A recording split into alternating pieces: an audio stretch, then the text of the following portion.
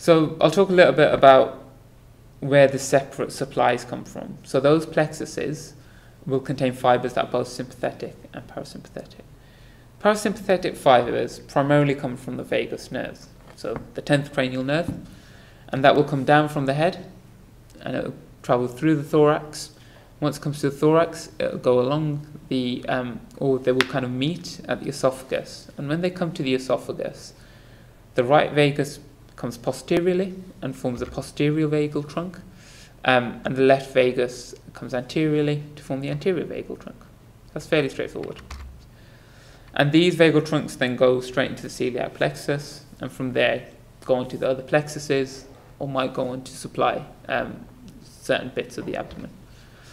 The second source of parasympathetic supply is the pelvic splanchnic nerves, and these are the autonomic fibers that come from S2, S3 and S4, so they're essentially spinal nerves.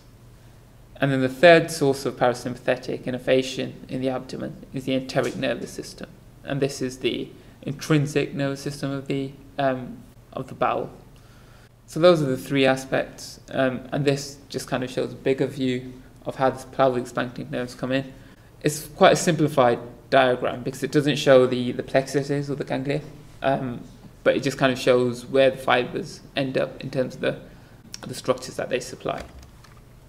And the parasympathetic supply essentially increases gastrointestinal activity, so it increases your digestion, whereas the sympathetic supply is more responsible for your fight or flight kind of response.